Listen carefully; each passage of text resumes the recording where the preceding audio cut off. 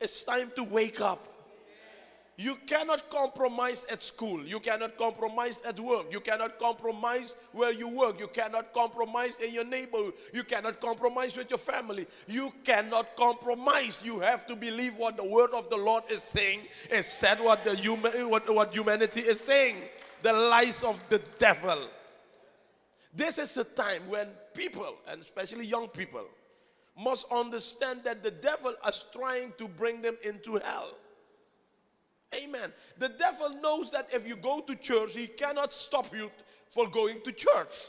But if he can bring a lie in your life, while you're going to church, still you're on your way to hell. So what's happening now in churches, people go to churches, but they are religious puppies.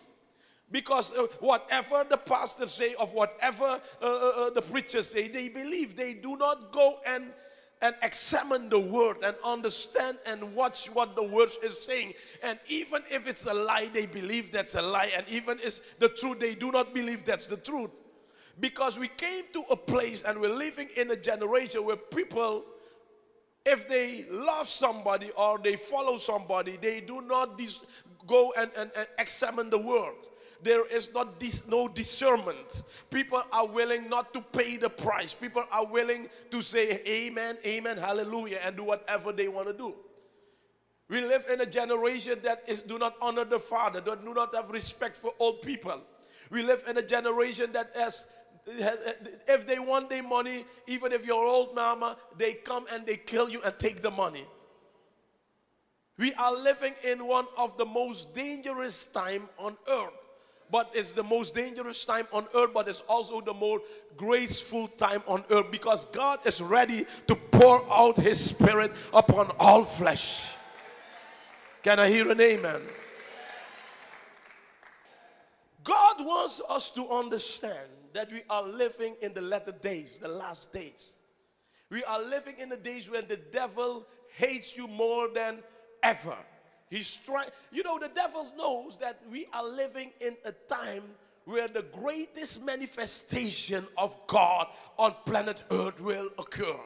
So he's trying to get you out of that plan of God. He's trying to get you out of this manifestation where God will show himself through mankind powerful, when God will show himself through mankind glorious. The Bible said the earth shall be full of the glory of God. How?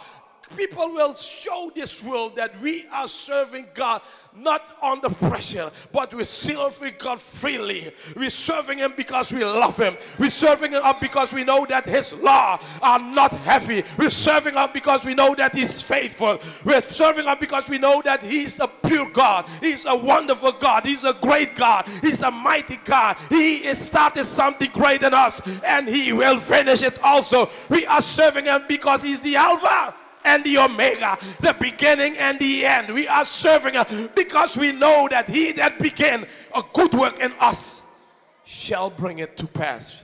Will finish that good work. Can I hear an amen? I'm not serving God because I'm under pressure. I'm not serving God because I'm under pressure. I serve God because I love him. I serve because I want to serve him. I'm serving God because I choose to serve him. God will have a generation, young people, old people, black people, white people, Hispanic people, Jamaican people, people from Trinidad, all over the world, every nation, every tongue, that will serve him freely, that will give honor to him freely, that will magnify his name freely, that will praise his name freely, that will say the God of Israel is our God. Can I hear an amen?